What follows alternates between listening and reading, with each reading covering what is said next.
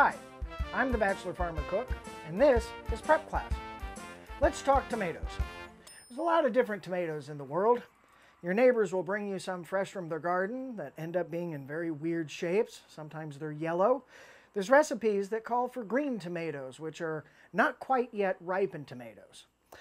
But these are the two that we usually are used to seeing the most. This is a Roma, and this is a typical garden variety tomato.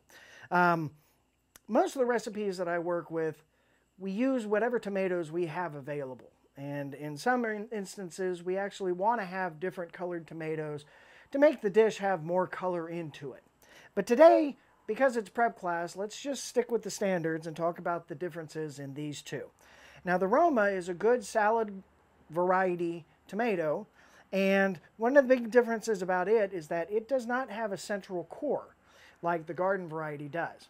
Now, the garden variety is much larger. You get a larger yield off of the tomato, but it does have that central core, which is hard, tough, and not very flavorful, so we want to get rid of it. So the main difference in prepping is that you're going to want to core the garden variety. The Roma, you only need to take the top off of. So let's talk about the basic cuts, and I'm going to start with the Roma just because the prep is so much easier.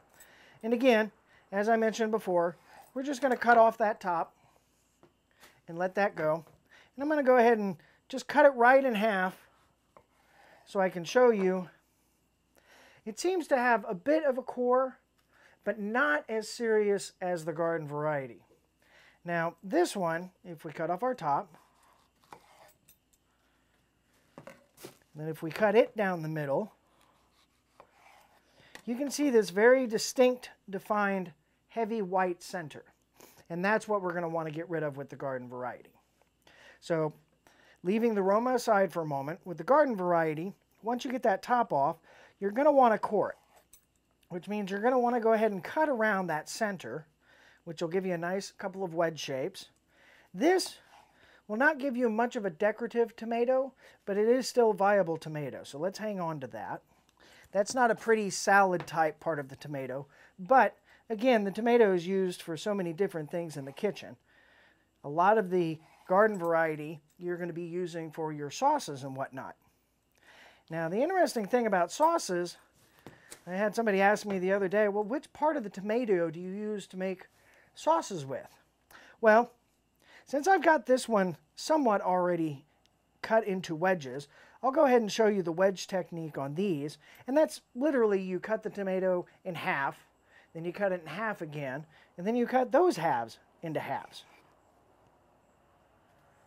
Or if you want more of a yield, you can cut it into thirds.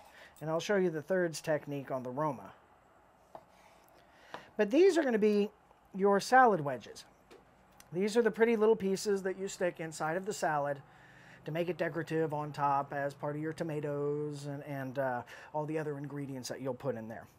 Interestingly enough, wedges are also what you're going to use for your sauces, because this is going to reduce and cook down. As you continually cook the sauce, you'll be breaking that up, and that large pulp matter getting broken up will have the consistency of what your tomato sauce is going to be. So let's set our wedges aside. We'll save those for a salad tomorrow. And that's when you can resave these little corner pieces off the core and toss them in there too. Everybody loves a little extra tomato. Now when we get back to our Roma, now we've cut this one in half. Now what we're going to want to do is cut this in half again. And Romas are the ones that you get really pretty wedge slices out of. And then again, we're going to cut it again to give us those quarter slices. And now you can see, because the Roma has such a less thick core in the middle, that's why it makes for a much better looking salad wedge. Okay, so we've done wedges. We've done cutting them in half. We've covered how the sauces work. Now, I'm going to go with the Roma again, just because, well, now let me switch up and we'll go with the large one here. And we'll show you what the slices look like. Again, we're going to take that top off of there. Now, this is the one most people are used to. And remember, we're just going to take our time. Don't want to be in a hurry. Now for these rings, you'll notice I'm not coring this garden variety tomato. And that's mostly because I wanted to make a point. Now these are your basic slices, and these are what you see on your hamburgers and your sandwiches. So we've covered the slicing part. Now, in order to get diced, and I'm going to show you that as well, what we do is we slice the tomato, and then we're going to stack it back on top of each other.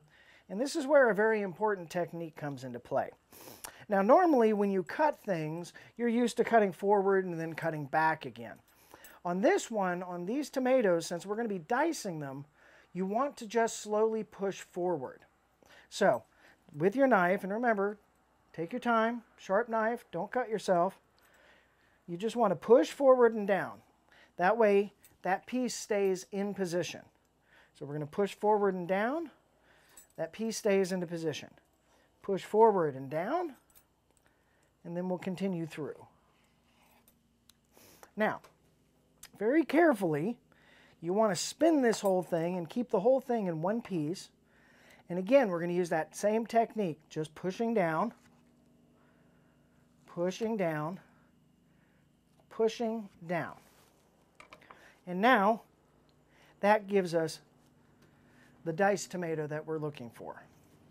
And I'll set that aside for just a moment. And on these, even this end piece, especially when you're dicing, you can use everything. And I say that because diced tomatoes are also going to be either in a paste or in something like, say, salsa or pico de gallo. Again, we're pushing, not pulling. And that keeps everything in shape so you can get it in a nice shape. And that's how you deal with your tomato, whether it be aroma or the garden variety. That's your sliced, your diced, and your wedges. Join me next time when we're going to take these diced tomatoes and we're going to show you how to make a great Texas classic pico de gallo. And until then, remember, even you get it just a little bit wrong, especially with something like pico de gallo, just add more stuff and mix it up. We'll still eat it. So be good at it, take care, and stay out of my cooler.